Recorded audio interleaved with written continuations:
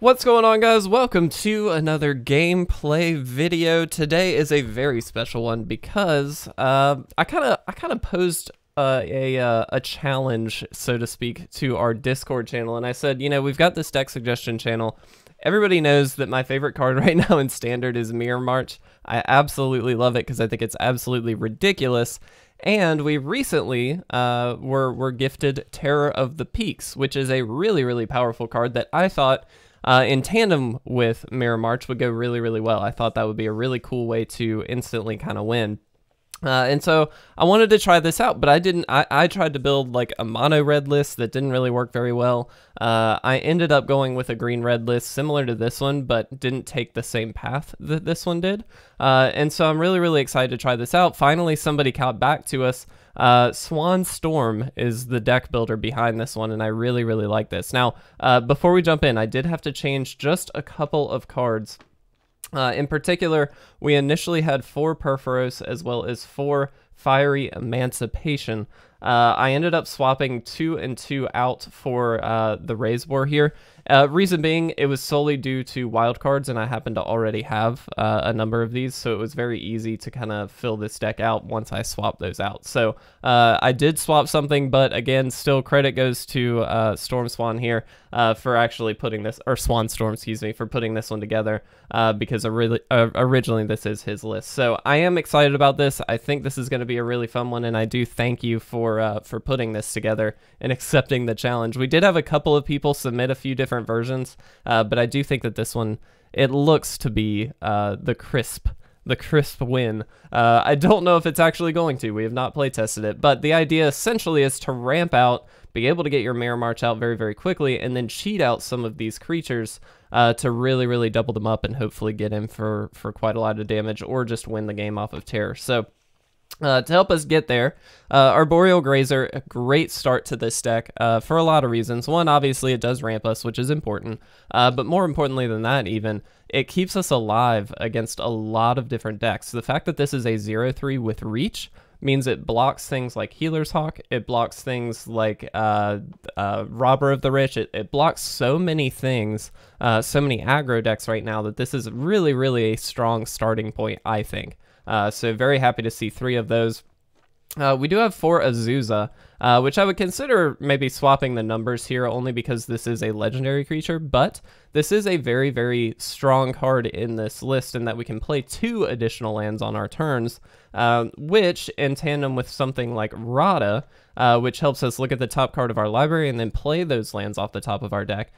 These 2 in combination really let us churn through our deck, hopefully play a lot of lands off the top, and then again get to all of these stronger things. So very good combos here. And looking forward to playing with Azusa for the first time in a long time. Man, such a good card. As far as in the 4-drop slot here, Migratory Greathorn, another one to help us ramp out. We've got 3 of these to be able to pull out basic lands from our deck. We've got a high number of basic lands to make sure that we've got plenty there.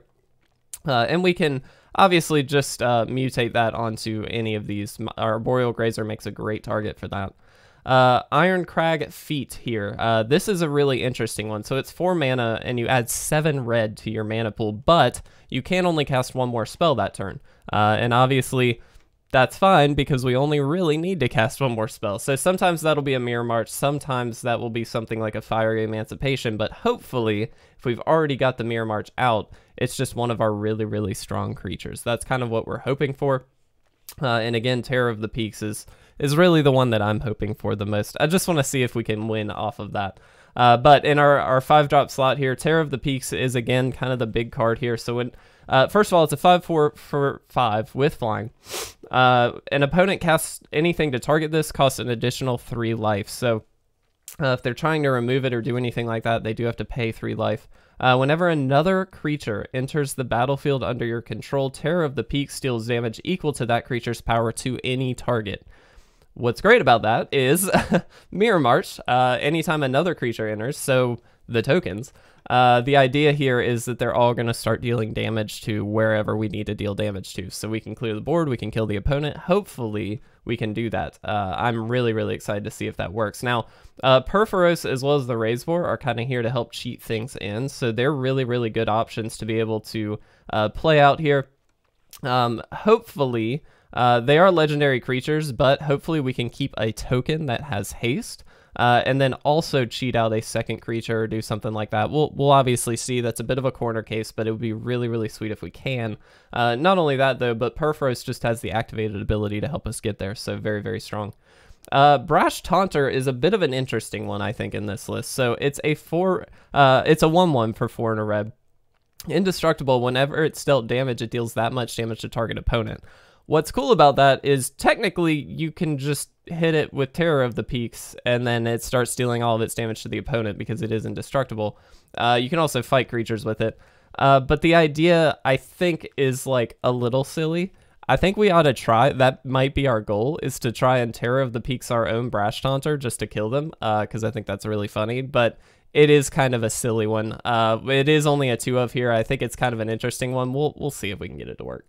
Mirror March, if you don't know what it does, essentially, anytime you play a non-token creature, you get to flip coins until you lose the flip. And for every win, you get a creature that is a copy of the original creature. They also have haste. And so all of those tokens get to swing in immediately. And the idea here is very clear. Terror of the Peaks getting a couple of tokens out to hopefully finish off the opponent.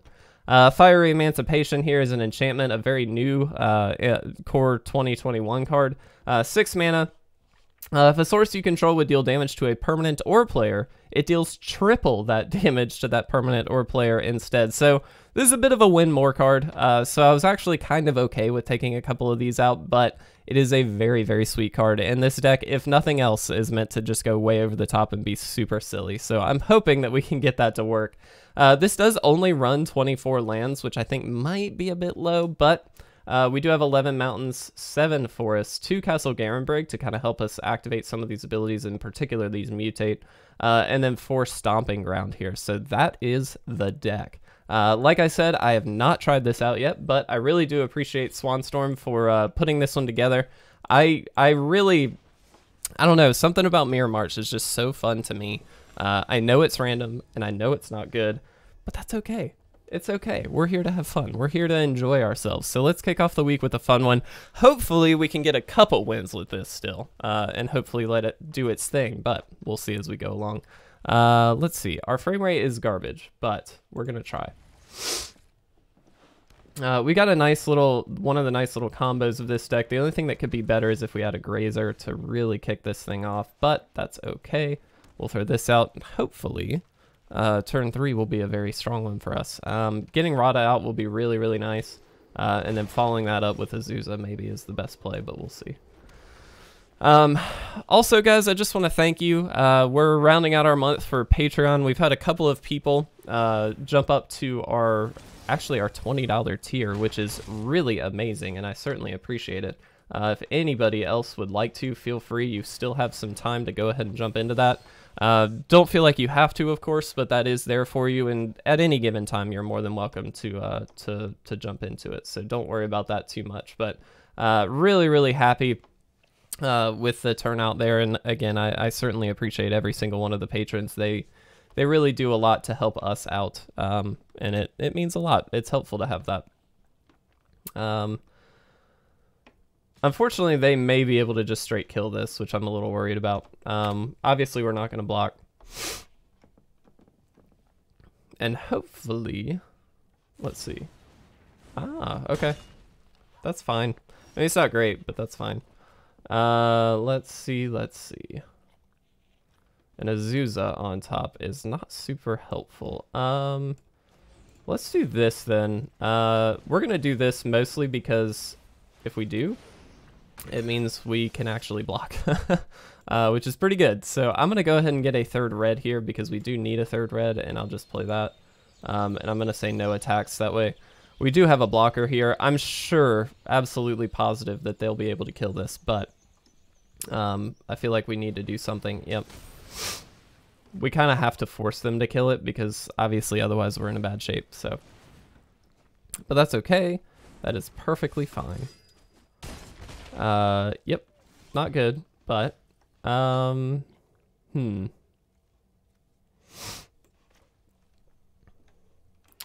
So, we can do this to give us an extra blocker. We can do this, and then we can drop Terror. Which, okay, this gives us the best chance, but let's be very clear, this is not a good chance, unfortunately. So this does have trample, so we do have to be quite careful about that. Let's see, that's gonna get, yeah. We'll see. I don't have high hopes. Chances are they've got combat tricks on combat tricks here, so I think we just lose, but, Embercleave. Sure, you got it. That's fine. I mean, it sucks, but it's fine. And we just lose, so we'll just go ahead and concede here. Oh, they're just going over the top. Come on. Come on. You don't need to do that. I would do it too. That's okay. Unfortunately, I didn't get there that time, but that's fine. Let's see if we can get there on the next couple games. Again, I have high hopes for this. If it doesn't work, I am challenging everybody watching this video to make their own version of this list and send it to us. Do it through Discord, because that's going to be the best place that we look. It's the place we most often look, at least. And so do it through there, but I really, really want to see if we can make this work. Like, Radha helps because we can look at the top card of our deck. I'm going to mulligan, though. I think that that's safer. We'll put Purphoros back here, I believe. But unfortunately, this isn't a great hand either. We need to get more Grazers in here and more early game stuff, I think. Because again, as we're seeing, going to be up against a lot of aggro decks, and so things that help at least stave off some of that is going to be, that's crucial. And you could see just like right here how important a Grazer would be. But unfortunately we didn't get there, and now obviously we just don't have anything to do. What's nice is next turn we can drop the Mirror March off of, oh no, we even can't. I'm sorry. We do need 3 red. So unfortunately we can't. We can drop the Greathorn if we need to. They got Azusa, sure. That's not good. Okay, now we actually can. So let's do this. Let's just set ourselves up as best we can. And we'll pass. So this time, if we would like to, we can get the Raise Boar out. Hopefully do some damage there, but we're in pretty bad shape. Obviously. Oh, Skewer, if you have a shock, I'm gonna be so mad. They have a shock, don't they? Yeah, they have a Skewer. Alright. Those were 2 very quick games. Let's go to our third game. Unfortunately, we've been against aggro decks, which, I mean, is what you would expect. Let's be very clear. But, obviously, that does mean it's a little bit harder. But let's see what we can do. I do think a little bit of a different configuration with some early game stuff might be a little bit better. But that's okay. We're here to try. We are here to try. And again, Swan Storm, I really do appreciate the suggestion here. I think this is, regardless of whether it wins or not, it's just a fun deck. I think we definitely need more lands in this list too. Ooh, I don't particularly want to get rid of any of these. I'm actually going to get rid of the Mirror March. As terrible as that sounds, I think that's kind of the right play. This enables, it might have been this that's better, but this enables us to do a lot of different things, whereas the Mirror March is a bit of a dead card until later. Obviously this enables Mirror March, so I get that, but I think this is the right way to do it. I'm going to do this. I'm going to go ahead and get the mountain down because, again, we're going to try and be getting to this 3 red very, very quickly if we can, and that's going to help us get there. So, looks like a lifelink deck. That's actually fine. Let's go ahead and do this, and we'll search out another red. There we go. We're not going to attack. We are going to stay back as much as possible until we go ham. I think this is the kind of deck where you really need to be defensive as much as possible in the early game. Especially with things like this, we're going to need it. So, okay, well, we do have our red now, but unfortunately nothing to do with it. And I know I tossed back that Mirror March. We have an extra land. We could have gotten it down, but I do think that that was the right play. Here they're going to sacrifice, I'm assuming, deal a lot of damage to us and get rid of our creature, which does allow them to attack him. If enter from your graveyard. Okay. Yep. That certainly sucks, but it's honestly not the end of the world. Obviously not ideal, but, you know, that's fine. Hopefully we can get something proactive next turn. Here, of course, we're probably going to end up drawing all of our lands, but that's okay. This is a very cool card, by the way. Thorn of the Dusk Rose here. Very, very cool.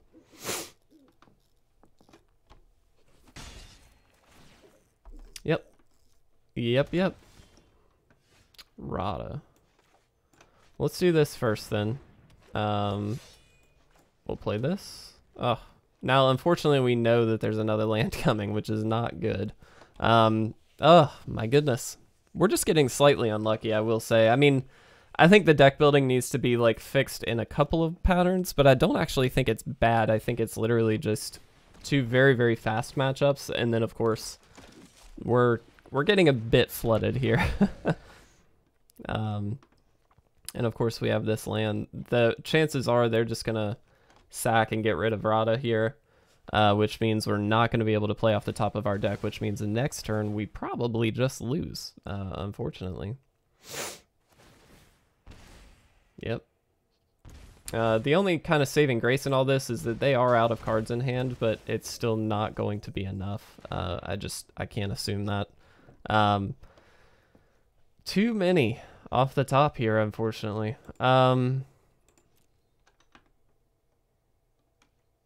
And honestly, even having a Mirror March out with a Radha coming down wouldn't have been helpful, because the reality is it's a legendary creature. We could only have kept one of them.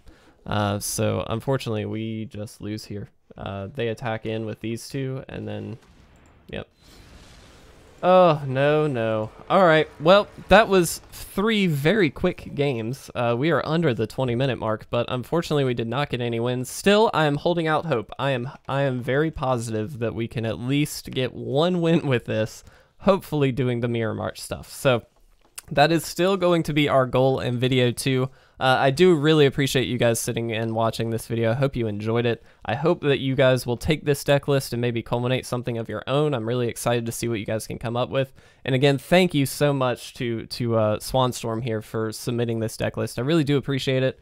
All of you that are submitting deck lists, I really appreciate. We've got a lot coming down the pipeline that I'm excited to get into this week. And you know, it's really, really cool to see so many people in our community submitting lists for us. So thank you very much. I really appreciate it. But thanks for watching, guys. I hope you enjoyed it, and I will see you very, very soon for part 2 with this Terror March deck. Hopefully this one will get at least 1 win. I'm excited. I really hope so. I'll see you guys then.